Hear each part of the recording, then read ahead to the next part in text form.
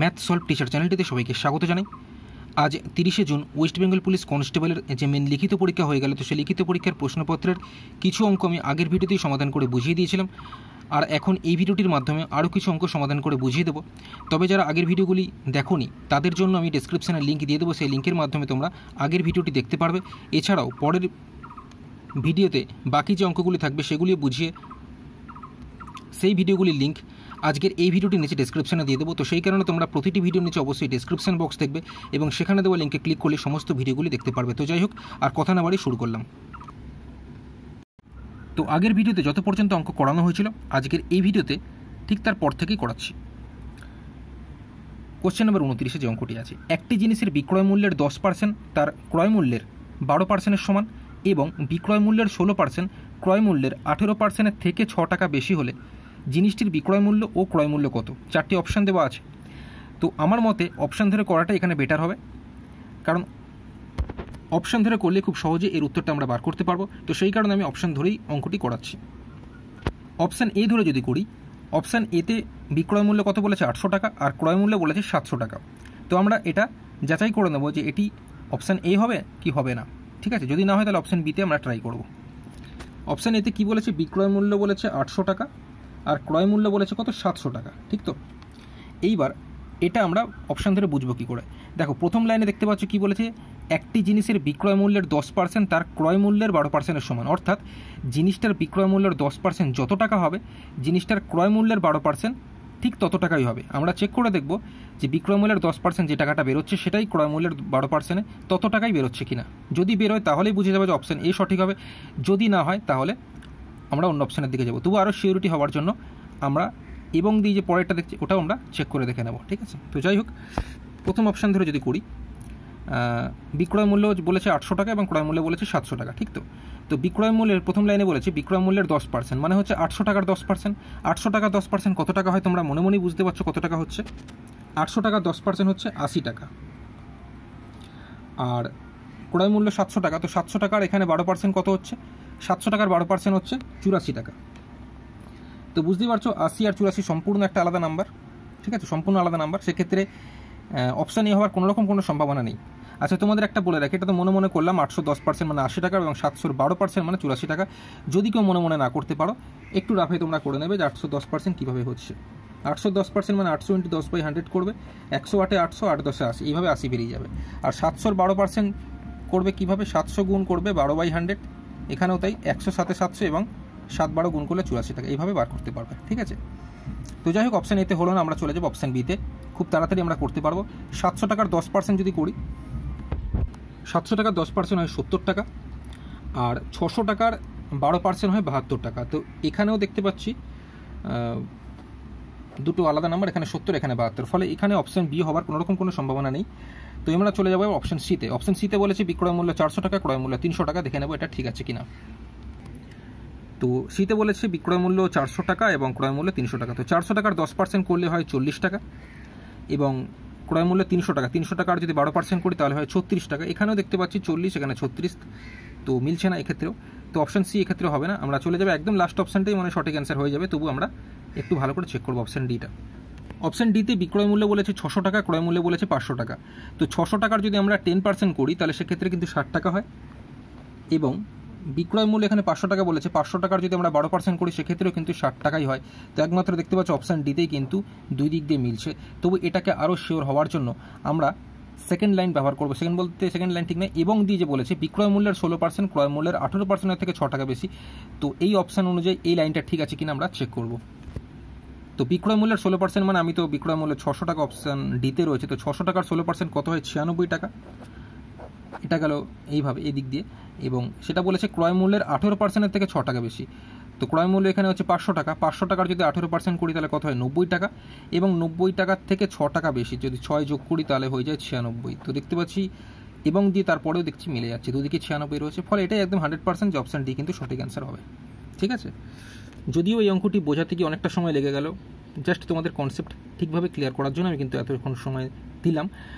তো পরীক্ষার হলে এতটা সময় লাগবে না। ঠিক আছে, তো যাই হোক, কোশ্চেন নাম্বার 30-এর অঙ্ক, পরের অঙ্কটি যেটি আছে বলেছে বড় থেকে ছোট সাজান। 4টি অপশান। আচ্ছা, 31/50, তারপর কমা দিয়ে √0.49, তারপরে কমা দিয়ে 0.629, তারপরে কমা দিয়ে 0.8 তার হোল স্কোয়ার রয়েছে। 4টি অপশান দেওয়া আছে, তো এদের মধ্যে কোনটা বড় থেকে ছোট সেই হিসেবে সাজাতে বলেছে। তো দেখে নেব। আচ্ছা, তোমাদের সুবিধার্থে আমি এই যে কোশ্চেনটি পুরো একদম পরপর এরকম লিখে নিলাম, ঠিক আছে। আচ্ছা, এইবার আমরা যেটা করব, যেহেতু সবকটা পয়েন্টে রয়েছে, আমি চেষ্টা করব এটাকেও পয়েন্টে নিয়ে যাওয়ার। প্রথমে দেখতে পাচ্ছি 31/50 আছে, ঠিক আছে। তো এটাকে আমি পয়েন্টে নিয়ে যাওয়ার জন্য 100 ইউজ করবো। নিচে দেখতে পাচ্ছি 50 রয়েছে, তো 50-এর সঙ্গে যদি আমরা 2 গুণ করি তাহলে কত হয়ে যায় 100।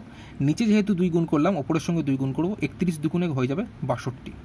এবার এটাকে যদি পয়েন্টে নিয়ে যাই, একের পিঠে কটা শূন্য আছে? 2টো শূন্য, তো 62টাকে লিখে নেব। একের পিঠে যদি 2টো শূন্য আছে, 2টো সংখ্যার আগে একটা সংখ্যা, 2টো সংখ্যার আগে আমরা দশমিক বসাবো, অর্থাৎ 0.62। প্রথমেরটা আমরা পয়েন্টে পেলাম। নেক্সট তারপরে যদি যাই, √ কি আছে? 0.49। 49-এর বর্গমূল কত হয়? 7। আর এখানে যেহেতু 0.49 আছে, তো এখানে 7-এর আগে পয়েন্টই হবে। ওকে, তো √ 0.49 মানে 0.7 হলো। এরপর এটা যেরকম আছে, এটা কিছু করার দরকার নেই, এটা নর্মাল যেরকম আছে 629 ওরকমই থাকবে। আর এটা 0.8 স্কোয়ার মানে হচ্ছে 8 64, এবং তার আগেই দশমিকটা হবে, ঠিক আছে। 0.64 বা শুধু 0.64 লিখতে পারো, কোনো অসুবিধা নেই। এইবার দেখে কি বোঝা যাচ্ছে কোনটা বড় কোনটা ছোট? বোঝা যাচ্ছে ঠিকই, তবুও আর একটু ভালো করে বোঝানোর জন্য আমি এখানে দেখতে পাচ্ছি পয়েন্টের পর 3টে নাম্বার আছে। প্রত্যেক কটাতে আমি পয়েন্টের পর 3টে নাম্বার করে দেবো, যাতে তোমাদের বুঝতে কোনো রকম অসুবিধা না হয়। তো পয়েন্টের পর এখানে আছে 6 to 9, 3খানা নাম্বার আছে। তো আমি চেষ্টা করবো প্রত্যেকটার মধ্যে 3টে, এখানে 2টো আছে, একটা শূন্য দিয়ে 3টে করে দিলাম। এখানেও এর পিঠে 2টো শূন্য দিয়ে 3টে নাম্বার করে দিলাম, মানে 3টে করে দিলাম। এখানে তো ঠিক আছে, এখানে আরেকটা শূন্য বসিয়ে দিলাম, এরকম করা যায়। এবার নিশ্চয়ই বুঝতে পারছো কোনটা সব থেকে বড়। সব থেকে বড় আমরা বুঝতে পারছি, এখানে পয়েন্টের পর 700 রয়েছে, এটা সব থেকে বড় নাম্বার হবে। সেই হিসাবে পয়েন্ট মানে এইটা সব থেকে বড়, √ 0.49 এটাই হবে সব থেকে বড়। আচ্ছা, পয়েন্টের পর এখানে 700 সব থেকে বড় নাম্বার, তারপরে হচ্ছে 640, তো এইটা হবে তারপরে 0.8 তার হোল স্কোয়ার। তারপর কমা দিই 640-এর পর হচ্ছে 629 মানে 0.629, এবং তারপরে 629-এর পর হচ্ছে 620 মানে 31/50। তো বড় থেকে ছোট সাজালে এটাই কিন্তু সঠিক অ্যান্সার হচ্ছে। তো আমরা দেখে নেব এটা কোন অপশানের মধ্যে পড়ছে। আমরা দেখতে পাচ্ছি যে এটা অপশান ডিতে রয়েছে। অপশান ডিতে না, অপশান সিতে রয়েছে, ঠিক আছে। অপশান সি হয়ে যাবে সঠিক অ্যান্সার, অপশান সি এটাই হয়ে যাবে সঠিক অ্যান্সার। আচ্ছা, এরপর চলে যাব পরের প্রশ্ন, যেটি বলেছে কোশ্চেন নম্বর 33-এ রয়েছে, কোন স্থানে পৌঁছতে কোনো ব্যক্তি ঘন্টায় 4 কিলোমিটার বেগে গেলে 10 মিনিট বিলম্বে পৌঁছান, বিলম্বে মানে দেরিতে পৌঁছান, ঠিক আছে। আবার 5 কিলোমিটার বেগে গেলে 5 মিনিট আগে পৌঁছন, তাকে কত দূর যেতে হবে? অর্থাৎ গন্তব্যস্থলে দূরত্ব কত বার করতে দিয়েছি, 4টে অপশান দেওয়া আছে। ক্ষেত্রে অঙ্কটি একটি ফর্মুলার মাধ্যমে আমরা খুব সহজে বার করতে পারবো। ফর্মুলাটি তোমাদের বলে দিই। ফর্মুলাটি হচ্ছে যে কোনো স্থানে পৌঁছতে কোনো ব্যক্তি ঘন্টায় x কিলোমিটার বেগে গেলে যদি t1 ঘন্টা দেরি হয়, ঠিক আছে, আবার y কিলোমিটার বেগে গেলে যদি t2 ঘন্টা আগে পৌঁছায়, ঠিক আছে, তাহলে গন্তব্যস্থলের দূরত্ব xy/y-x ইন্টু ফার্স্ট ব্র্যাকেটে t1 + t2 কিলোমিটার। বোঝা গেছে কি বললাম? প্রথমে একটা গতিবেগে গেলে দেরিতে পৌঁছাচ্ছে, এবং পরে আরেকটা গতিবেগে গেলে যদি আগে পৌঁছায়, সেক্ষেত্রে গন্তব্যস্থলের দূরত্ব বার করতে দেয়। তো এই ফর্মুলাটি ইউজ হবে, ঠিক আছে। x কিলোমিটার এবং পরে যে y কিলোমিটার, সেই xy গুণ আকারে হবে, এবং নিচে সেই y-x, নিশ্চয়ই গতিবেগটা বেশি, সেই কারণে ওয়াইটা এখানে বড়, y-x into t1 + t2 kilometre. এই ফর্মুলাটা আমরা ইউজ করবো। যদি ইউজ করি সেক্ষেত্রে ঘন্টায় x কিলোমিটার বেগে, মানে আমার x মানে কত হচ্ছে? x মানে হচ্ছে আমার 4, এবং পরে দেখতে পাচ্ছি 5 কিলোমিটার বেগে গেলে মানে y হচ্ছে আমার কত? 5, ঠিক আছে। তো আপাতত এটাই বসাই এখন। x এর জায়গাতে তাহলে 4 বসালাম, y এর জায়গাতে 5 বসালাম, এবং নিচে y-x মানে হচ্ছে 5 - 4 করলে কত হচ্ছে? 1 বসিয়ে দিলাম সরাসরি, গুণ দিয়ে কি আছে? t1 + t2। t1 বলতে প্রথমে যে সময়টা কত? 10, এবং পরে যে সময়টা দেখতে পাচ্ছি কত? 5 মিনিট আগে, মানে 5, 10-এর সঙ্গে 5 যদি যোগ করি তাহলে কত হয়ে যায়? 15। একেবারে 15ই লিখে দিলাম কেটে। এবং এটা যেহেতু মিনিটে আছে, ঠিক আছে, আমি কিন্তু এখানে ঘন্টার হিসেবে করেছিলাম। t1 ঘন্টা প্রথমে দেরি হচ্ছে এবং পরে t2 ঘন্টা আগে। তো যেহেতু এটা ঘন্টার হিসাবেই হবে কিলোমিটার, এটা ঘন্টার হিসাবে, সেক্ষেত্রে আমরা জানি যে 60 মিনিটে 1 ঘন্টা হয়। তো সেক্ষেত্রে এখানে 60 কিন্তু নিচে আমাদের বসাতে হবে। ব্যাস, এটা কাটাকুটি করলেই সঠিক অ্যান্সার হবে। 15 × 4 = 60, আর এখানে 4 আর 4 কেটে গেল, তো সঠিক অ্যান্সার হয়ে গেল 5, ঠিক আছে, 5 কিলোমিটার। ওকে। আর যদি কোশ্চেনটিতে এখানে 10 ঘন্টা বা এখানে যদি 5 ঘন্টা এরকম থাকতো, তাহলে কিন্তু কোনো রকম বাই দিয়ে 60 আমরা ইউজ করতাম না, ঠিক আছে, এটা তোমাদের বলে রাখলাম। তো এটা হয়ে গেল 5 কিলোমিটার, যেটা রয়েছে অপশান ডিতে। আচ্ছা, এরপর চলে এলাম পরের প্রশ্ন। বলেছে দুটি সংখ্যার গুণফল 4032 এবং তাদের গসাগু বলে দিয়েছে 12, তাহলে সংখ্যা দুটির লসাগু কত হবে বার করতে দিয়েছে। তো আমরা জানি একটা ফর্মুলা যেটা জানি, সেটা হচ্ছে দুটি সংখ্যার গুণফল ইকুয়াল টু লসাগু গুণ গসাগু। তো সেখান থেকেই আমরা এখানে লসাগু বার করতে দিয়েছি, লসাগু আমরা সেখান থেকেই বার করলাম। লসাগু সমান সমান দুটি সংখ্যার গুণফল বাই গসাগু।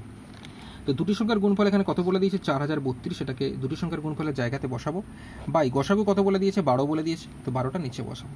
বা সেটা যদি আমরা কাটাকুটি করতে পারি সঠিক অ্যান্সার হয়ে যাবে। তো 12 দিয়ে যদি একেবারে একে কাটি তাহলে 336 হয়ে যায় সঠিক অ্যান্সার। তো লসাগু তার মানে হয়ে গেল 336, যেটা রয়েছে অপশন ডিতে।